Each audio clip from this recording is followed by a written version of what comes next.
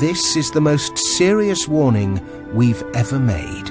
As you'll see in this short film, we have uncovered an unsolvable problem at the heart of our financial system. We believe the outcome of this problem is inevitable, and the recession, joblessness and instability you see right now is only the first stage of it. Many people think the slump we're in now is as bad as it will get, but the truth is, it's only the start. In fact, you'll certainly see the consequences of this deep-rooted problem unfold across the cities, towns and villages of Britain. No one will escape the fallout.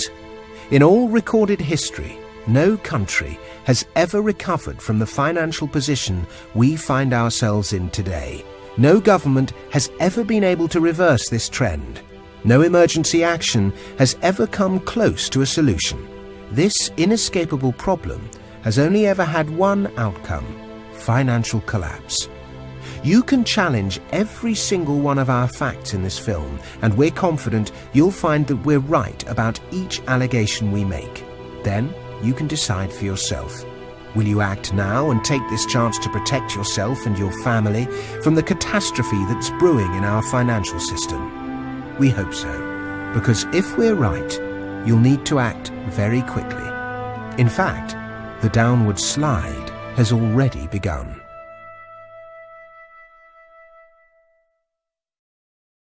Britain is about to be flattened by a tidal wave of debt. It doesn't matter if you vote Conservative, Liberal, Labour, UKIP, or for no party at all. The facts are the facts. Let's take a look at some numbers. 2.5 years ago, when the coalition government formed, we were already in a huge amount of debt. In fact, the previous government had left the country sinking under £700 billion worth. The coalition has spent the last 2.5 years desperately and very publicly trying to get our finances in order. We've had an austerity budget. We've had tax hikes. We've had the cuts. But for all that, our national debt is still growing at an incredible rate. Despite David Cameron's talk of austerity, he's going to add an estimated £700 billion to the national debt in just 5 years. That's more than Tony Blair and Gordon Brown added to the national debt in 11 years. It's more than every British government of the past 100 years put together. The fact is, when you look at our finances as a whole, the coalition isn't cutting anything. State spending is going up, our national debt is going up, and our interest payments are going up. By the next general election in 2015, our national debt is estimated to stand at almost £1.4 trillion. It's clear our public finances are in an enormous mess. Anyone can see that. And to some extent, some politicians will admit it. But add in our financial, personal and private debts, and an even darker picture emerges. Compared to the size of our economy, Britain is now one of the most heavily indebted countries in the Western world. That's official. Our total debts stand at more than 5 times what our entire economy is worth. Proportionately, that's more debt than Italy, Portugal, Spain, and almost twice as much debt as Greece. Those are 4 countries already in the throes of financial crisis. We're the odd one out because we haven't collapsed. Yet. But things can't stay that way for long.